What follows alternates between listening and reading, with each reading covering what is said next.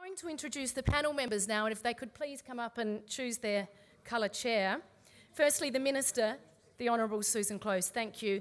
Barbara Barker, our Research Officer. Anne Bliss, the Executive Director, Federation of Catholic School Parent Communities, and a parent as well. Mr. Kelvin Greville, Principal of Encounter Lutheran College down on the South Coast, and Mr. Tony Harrison, Chief Executive, Department for Education and Child Development. I'm going to move from the lectern over here.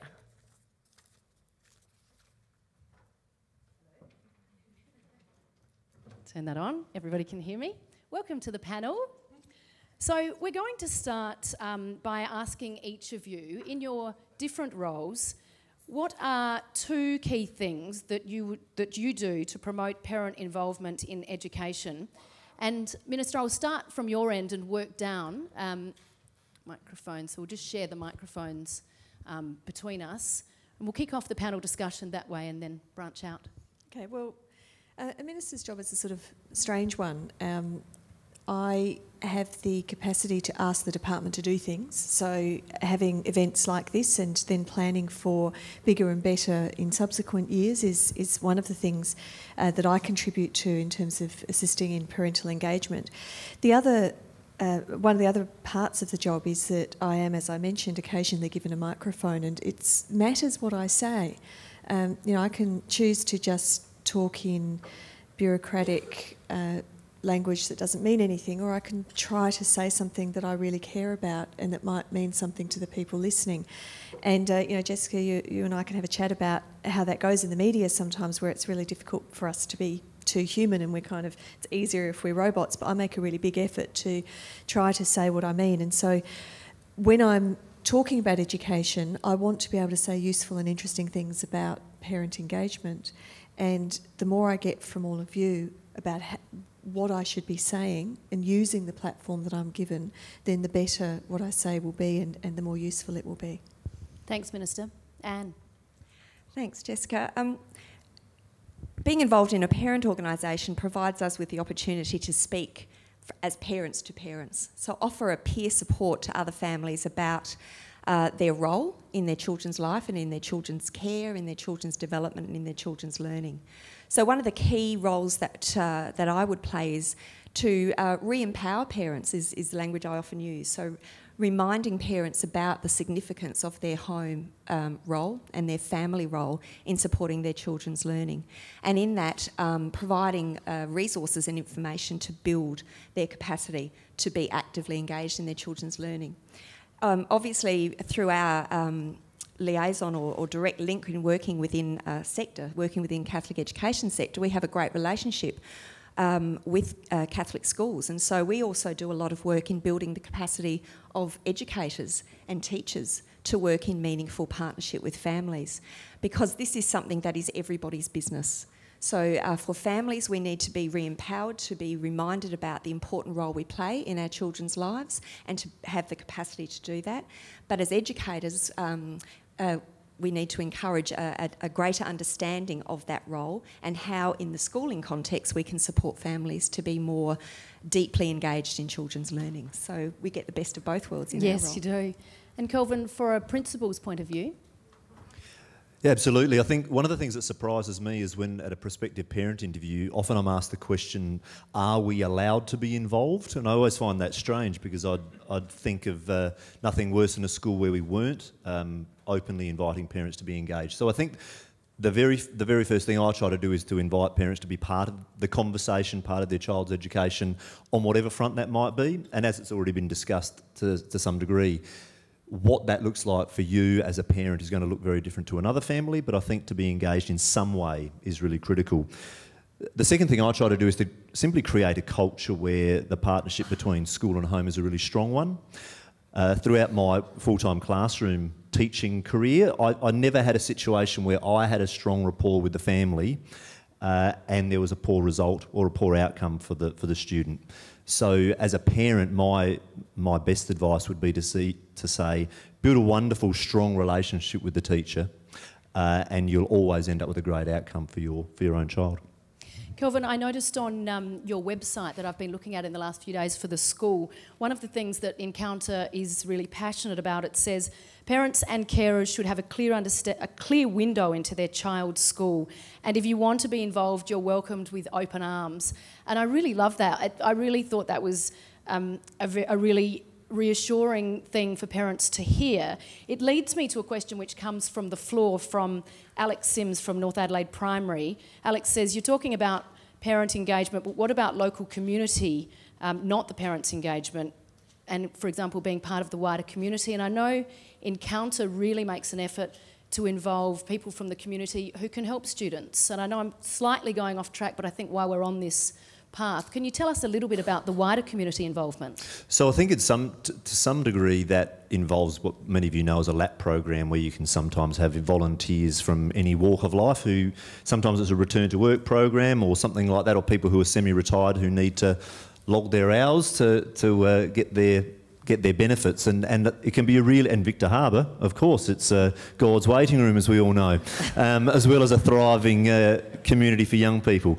But to engage people in that way can be really useful. One thing, a conversation we're actually having this morning at Encounter was about how we can connect even more intentionally with community organisations. Being in a semi-rural area, I suppose, like the South Coast, community organisations are really what make the world go round. So for us, either as staff or as to encourage our students to be involved, whether it be with Lifeline, Meals on Wheels, the local church, sporting clubs, whatever it might be, is really critical just to engender a lot of those attitudes of citizenship, which we really do try to impart upon our students. Thanks, Kelvin. And Barbara? Well, one of the key issues about parent engagement is that it's challenging because we don't have a shared understanding. We don't particularly know well what works best in Australia. We know what works well overseas, but not particularly here in this country. And we don't have mechanisms for ongoing measuring ongoing impact.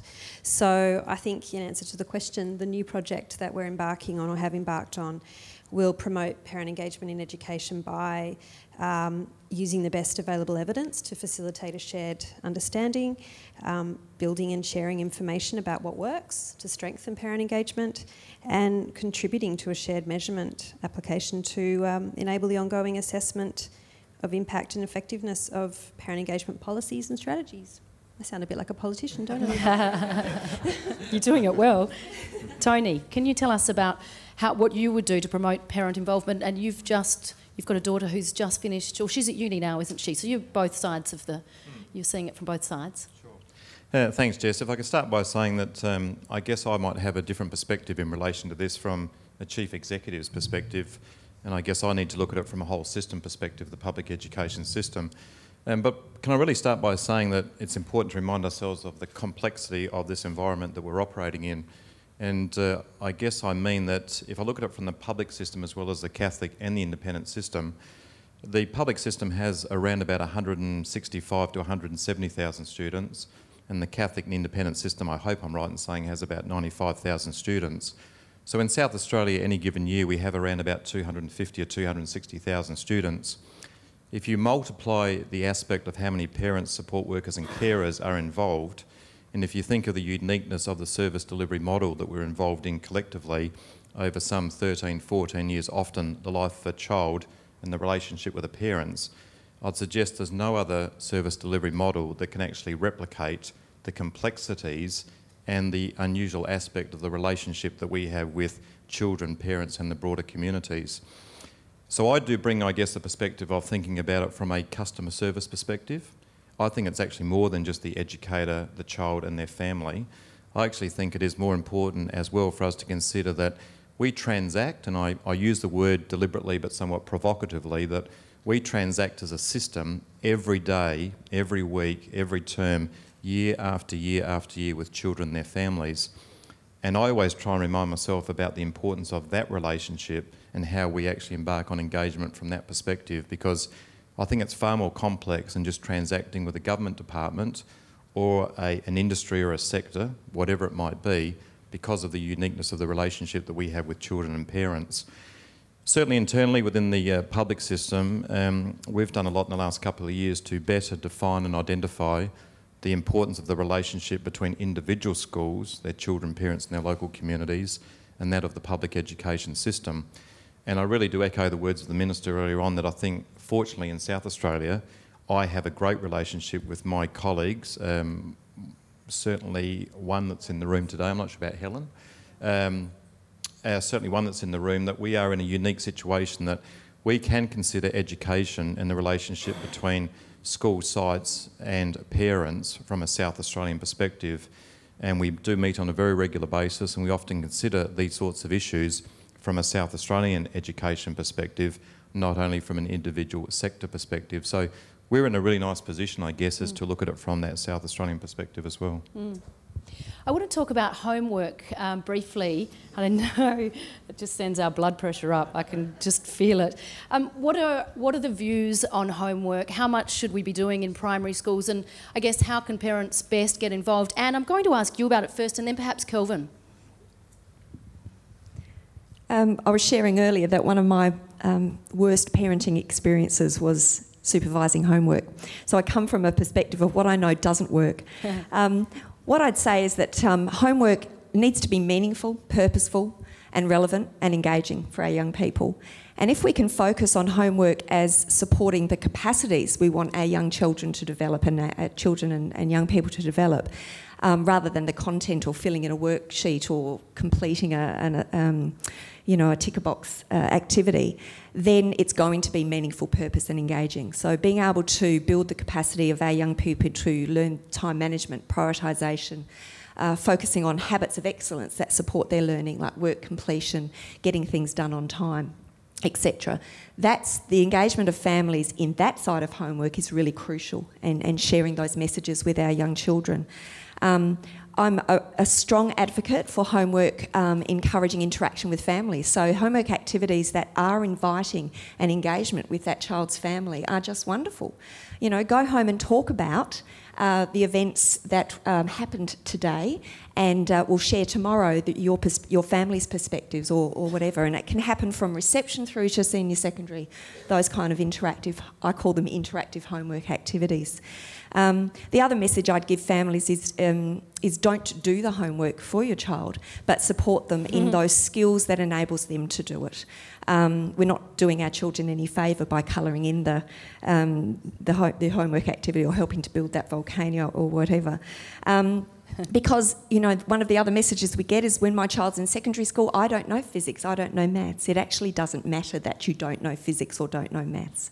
It's the homework environment that you're setting up as a family that's most of all important. Thanks, Anne. It's interesting, the idea of making the volcano. I hate to think of how many A's or B's we've given parents over the years. I think I'd echo what Anne said in terms of not so much being about the task but about engagement. An immersion in the conversation, and something Barbara said as well about just engaging the kids in a conversation.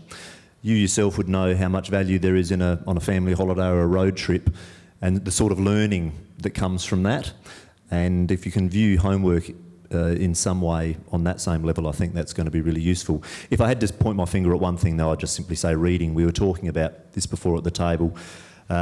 Mem Fox is someone we all know, and a great book that she published some time ago now spoke about the value of reading before school and then through school, whether it be reading themselves or being read to for years and years and years and years. And the Minister said herself that she herself still does that with her children who are getting older, and that would be one of the greatest things I could advocate in terms of homework. You notice a real difference between families that put a strong focus on it and families that don't? Yeah, concerningly high. In fact, one of my children's in reception this year, and seeing, and my wife's a teacher, so she and I read and did nothing else really apart from making sure we read to our kids. But the difference between all of the children who fit into that category and those children who have barely seen a book when they arrive at school is really worrying. And again, it's something I shared at the table, was that if only students arrived at school having been read to, the role of a teacher and the learning journey of the child would be so much more productive and have probably a great deal more hope. So absolutely. It's an issue, homework, that really gets many of us pretty heated sometimes. I mean, I hear people that I work with saying, you know, they're sending too much home, and I know the busier we get, and I don't want to bang on too much about the challenges of, you know, being working parents, but it relates to so many of us, and finding that balance, I guess, between being able to have a wonderful experience. As Anne said, I haven't had too many wonderful ones yet. I'm the one that finishes the child's homework just to tick the box. But after leaving here today, I can see that that's really not what I'm meant to be doing. So thank you, I've taken something from it. So traditionally, working parents have been engaged in their child's learning by perhaps being on the governing council or going along to parent-teacher interviews at night time. As we become more time poor, how can working parents be engaged in their children's learning? And I'm going to start with you again, and then I think we'll try and hear from everybody on this one. Picking up on the points Barbara was making about two elements of parent engagement, so what's happening in the home and then the family-school partnership. The most significantly effective way families can engage in their children's learning is by what they're doing and saying at home about learning, about school, the aspirations they have for their child and how they're expressing those aspirations, their high expectations for their children. So those who work with me have heard me say this often, that when families are supporting their children to be at school every day on time, with having had a good night's sleep, a healthy breakfast, having been supported to complete or attack their homework tasks, are deeply engaged in their children's learning, and they don't have to walk through the school gates to be expressing that. That dimension of engagement where families are actively engaged in the school community is great. So for the busy parent, I'd be suggesting recognise what you are doing and saying at home and acknowledge that and celebrate that. But maybe set yourself some goals throughout the year, some non-negotiable goals you set yourself. I will go to parent information night, parent-teacher interviews and one community event. Realise what your limitations are, but commit to something. And then all the other amazing work that you're carrying on in the home environment is very, very powerful too. Minister, you've got an interesting take on this, probably because you're probably have one of the longest days of all of us here, and your husband does the lion's share of lunchboxes and that kind of thing. But how do you get involved? Yeah, so I'm very fortunate that we live in a fairly, what might be considered a traditional household of division of labour, except that the gender roles have swapped. So I know nothing about the lunchbox thing. You're so lucky. I'm so lucky. I'm so lucky. Okay, so what do? I read to the kids, and I will read until they just say, you are not allowed in my bedroom, because it is such a special time for us. It means I have a bit of a discipline about leaving functions early if necessary to get home, because then I say to people, if I'm home by 8:30, I can read to my kids, and they go, oh, go, go, go, which is brilliant. So don't be ashamed to use that you have kids and that it matters that you have a relationship with them. There is the formal engagement of going to parent night and so on. I've never missed one. So my view is, because I'm not there to do the drop off and the pick up, and you know the embarrassment of finding out at a seminar that I was at where there was a slideshow, I discovered that my kids had something at their school. I didn't know that by going to the school. I discovered it at work because my kid's school was featured. That's how disconnected I am at one degree. So I will always go to those. I will always be talking to the teachers at the parent-teacher night. And Declan often doesn't bother to go because he's seeing them every day. But I was also contemplating this challenge of what is it that you do know about the study and how do you know that? So the curriculum website that ACARA has, which is the Australian curriculum, at the moment is okay to look at. They're now working on making it really parent-friendly. And what I'm thinking about is, well, how do we make sure that parents know that so they can find out what it is that the kids are going to learn and what the expectation is. And then they might know something about it. But increasingly you don't. As the kids get older, you know, my son's already much better at maths than I am, for example. But what you can do is you can get them to teach you. So one of the best ways to know if you know something is if you can explain it to somebody else. That's how I discovered I don't understand electricity, because when my son was about 5, he said, "What? Tell me about this electricity thing." I thought, yep, I know. And then I went to explain it. I thought, actually, I don't know anything about it. So get them to explain to you what they know about a particular subject and just sit there and be an audience for them. So you don't need to know content. What you need is to be interested and to give them a platform to share with you. And as you said, how was your day? Fine. That's not the kind of What did you learn? engagement. But, you Nothing. know, so what do you know about Japanese? Teach me the 10 words. You know, how do you count to 10? Get them to tell you is another mechanism. Thanks, Minister. Kelvin? I think I'm glad the two ladies to my right spoke before me. I thought what I might say wouldn't be very popular, because I think as much as parents find themselves in varying circumstances, I think there has to be a point where you draw a line in the sand and say that there are some non-negotiables. Email's a fantastic tool, and I know in my context more and more teachers are using that. Some teachers are gracious enough to hand over their mobile phone numbers, so text can be a great tool as well, but I wouldn't expect that. I think that's sending text messages at 10 o'clock to your child's teacher is probably pushing the envelope a little bit too much. Yeah. But I think you just want to find that balance between the parent who the teacher arrives in December and has never met, and the parent who loiters around the classroom door all day and needs to be ushered off at 9:45. So I certainly think that regardless of your circumstances, I'd really implore all parents to have an active role, whether that's termly, weekly, whether you take some parents sometimes will take a 3 or 4 days leave and go on the school camp, whatever it might look like. Barbara? You don't have to be a rocket scientist. The evidence shows that just spending time with your children and talking to them, finding out what their passions are and getting them talking, even when they're in high school, that's what matters. We've developed resources for parents and for schools for the ACT work, and so we've gone through all the evidence. You know, there's things like I talked before about believing in your child's potential, reading together, talking with your child, creating a good homework environment, and what that really means is just making it a good parent-child interaction. If it's stressful, then this needs to be, readdressed. Supporting good relationships, helping your child have good relationships with their peers and with their teachers. Learning about the world together, so things like that. And with your school, supporting two-way communication and getting involved in whatever way works for you, just like Kelvin and the others have spoken about. Thanks, Barbara.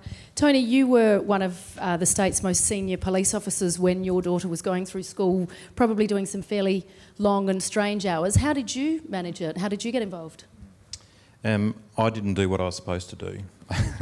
By who? I'm happy, and I've got to be careful what I say because my daughter's ex-principal's in the audience today, and I'm not going to point that person out, but she is in the audience, so I've got to be careful what I say. I somewhat did abrogate my responsibility on a more pure sense of parent-student engagement, I think, because I didn't do the reading. I was very fortunate that I had a great relationship, I hope I still do, with my wife, and she did all the reading. But importantly, what I did do is I stayed, and I still remain, fortunately, with my 19-year-old daughter, I think, best friends as a parent as well. And for many, many years, I was up at 5 o'clock every morning because she was a passionate, unfortunately, a swimmer, a rower and a kayaker, all three of them. Unlucky. So I got the 5:30 starts for all sports in the morning. But I saw it as an aspect of her being a healthy, happy child so she could be fully engaging when she was in that more purist learning environment. And I had great delight, and I was very passionate about supporting her in her endeavours from a more well-being perspective as well as an academic perspective, because I think the two have to go innately together, that you need that well-being and healthy, happy child if they're really going to excel and reach their full potential from a more purist academic perspective. And that's probably where I sort of filled the gaps in, that my wife and I had a great relationship in the sense is she was more frequently at the school, she was more frequently reading, she was more frequently listening to what happened from a learning perspective during the day. But I'd like to hope, with the benefit of hindsight, that I was certainly there doing a lot more as we worked as a partnership, making sure that she remained a happy, healthy child while she was going to school. Terrific. One of the questions that I wanted to ask as well, Anne and Kelvin, perhaps you're the best to address this one. What action can a parent take if they believe their child's needs, whether it's gifted, disability, dyslexia, are not being met and the school doesn't believe it's a problem? It leads me to another question from the floor, which is along the same vein. How does a parent engage in their child's learning when their child is struggling with their own engagement in learning, which I think is a fabulous question. Thank you to the person who asked that. If I could get you two to perhaps help us out with those. I think firstly, the first question, I think, and it probably leads into the second question you just asked from the floor, relates to just the partnership. I had a close friend of mine who I went to school with called me a few months ago. His son has severe autism, and he said, we're struggling with getting the message across to the school how this can be best managed. His daughter's also at the school. They're both in junior primary, and I said, do you want the kids to stay there? First question. Yes, was the answer, and I said, all right, you have to build the partnership then. Because it was sounded from what a few things he was saying was that partnership or that relationship between school and family was beginning to be damaged. And I said, if you really want your kids to be at this school and you value broadly what the school is offering your kids, please remember the partnership, because if you burn that bridge, it might be very difficult to rebuild. So that would be the first thing I would say. Often there are more formal avenues to go down. So, for example, getting reports from child psychologists to be done, or most schools will have a special needs or learning support teacher, and they might have their own tools which they can use for an assessment or evaluation that might give some indication. And sometimes that can be linked. Previously as well, that's been linked to funding, and so a school would be quite keen for that to take place so they can not pigeonhole your child, but more so attract some more funding and therefore support for your child. But in terms of the second question, perhaps on another level, I think being able to get in there and active as much as you possibly can, simply to understand, not just to understand your child, not on the home front, but in an educational setting, but also to understand what the school's managing, and again, comes back to that partnership. It goes to both the rights and responsibilities of the players in this partnership. So first and foremost, as a parent, we are our child's most significant advocate. And so we have a role to play, rightly to play. The responsibility side of that coin is how we go about that role, that advocacy role. Similarly, within the schooling context, educators have a responsibility to acknowledge the role of parents as advocates and a right to be able to articulate their expertise and their knowledge as educators in that partnership. So that's the first thing I'd say. So if I focus from a parent perspective on the role of the parent as advocate, it goes to the image we have of parents as advocates. We often talk about parents as demanding, difficult, helicopter, rather than saying these parents are advocating and caring loudly for their children. Language is so powerful in the way we describe parents in their advocacy role. But back to the responsibilities element too, as a parent we have a responsibility to know what are the proper processes for raising an issue. As a school, schools have the responsibility to make sure that families know what the processes are. Okay, so there's that two-way again. So I'd be encouraging parents in our role, the role we play in advocating loudly, but advocating assertively and appropriately. So follow the processes. Speak loudly, speak assertively, but follow the processes. Because the adversarial approach actually won't work. The partnership approach will. And so we've got to build the capacity of parents to be effective advocates, and we've got to build the capacity of schools to acknowledge the advocacy role of families. Thanks, Anne. Thank you. Keep the microphone. I will get you to answer this next one, and I'm conscious that you need to be on a plane in I'll be 7 running out in minutes. 7 minutes. So a couple more questions, but please don't forget we have a networking session afterwards. So any more questions you can ask afterwards. And how can we as parents know that our child is being helped to reach their potential, as opposed to just being taught the curriculum that's drawn up at the start of the year? It goes down to the relationship we're encouraged to form with the school as the parent. So in a school community, there's a relationship between the school and the family, so that's that partnership. But in every class context, there's the relationship between the teacher and the child. And so how we forge that relationship is really powerful. So again, it is, this reciprocal partnership means that the school needs to invite and enable parents to actively communicate about their children's progress and about their children's learning, and in particular what they know about their child. We have so much to bring to that conversation between parent and teacher. But the parent also is to be encouraged to actively seek out and ask questions, but also to take up opportunities to be informed about what's happening within the school as well. So, Minister was talking about the soon-to-be-released ACARA information about the curriculum. So as parents, we're called to access that information and to understand what will be happening at various year levels, but then be in constant dialogue with the child's teacher, whether it be by going to the information night and being actively engaged in that conversation, parent-teacher interviews, emails, SMSs, we've picked up on those before. But, I also encourage parents to ask educators to describe what differentiation means or what individualisation means. So encourage a dialogue that invites teachers to share with you their expertise and knowledge about curriculum and about pedagogy. I'm using all the jargon, but encourage teachers to share that with you so that we're deeply engaged in a conversation about learning, about progress, and then that sets us up for having fierce conversations too. If we're actively talking with our families and our teachers and parents are talking together about the great things and about the school, we're set up for those fierce conversations too. Thanks, Anne. Minister, can we hear from you on that one? Yeah, I was just going to say, I don't want to be overly critical of schools at all because I am incredibly impressed with our school system in all of the sectors. But I do think there's more work we can do on explaining to the kids and their parents what the assessment means. You get this report back and usually the most useful bit are the words. If you've got a good teacher, the words will be terrific, and if you recognise your child, then you know that you're in the right place. But what does the A mean? What does the B mean? What does it mean for your child to have got a particular result in that plan? How do you put some context around that? How well are they going on the other things that we know matter enormously but we don't report on particularly? How's their critical thinking? How's their problem solving? How well do they work with others? So I think there's a whole lot of work we can do in the school system to better articulate what it is we're trying to teach the children and then how well they're going against that.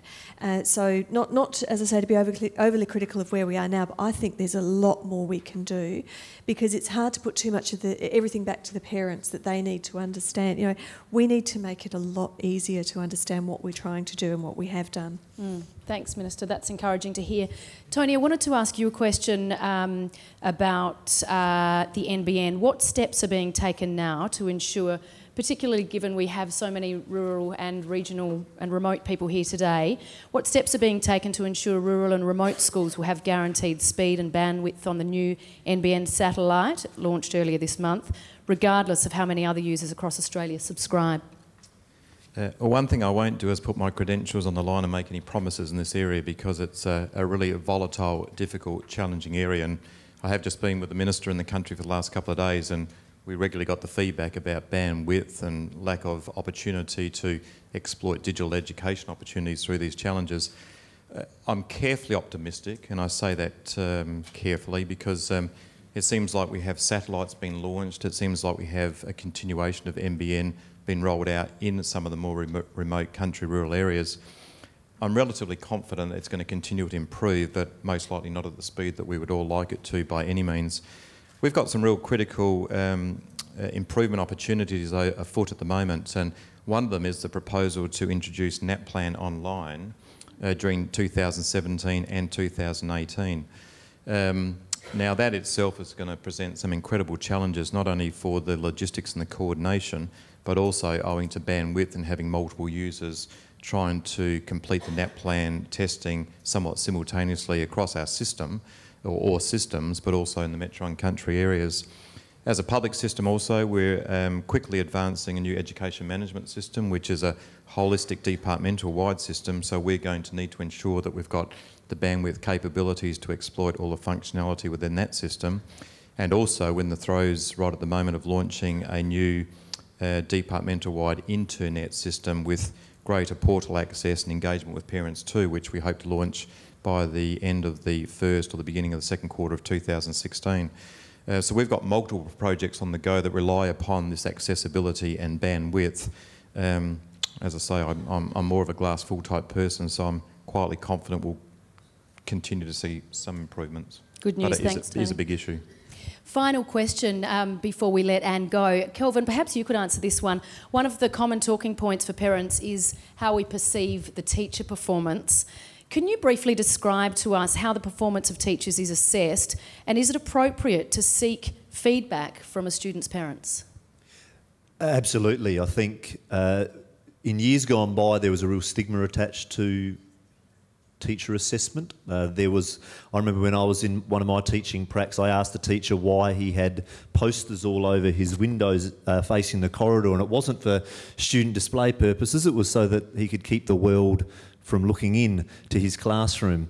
And that was often the attitude of, well, I'm teaching inside my four walls and you can stay away and just trust me. That, thankfully, has almost vanished, I think.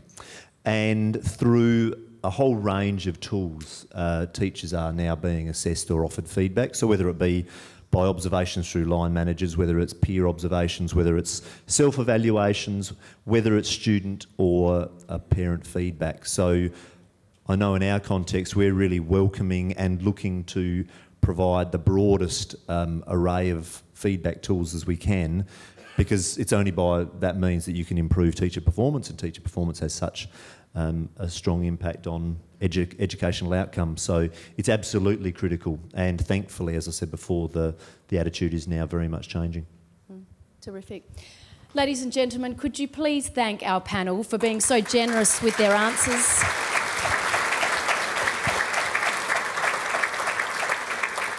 It was just fabulous to have, such a range of sectors represented, and I've taken so much from it. I don't think I was meant to do that today. That wasn't really my job, but that's the bonus of being the MC.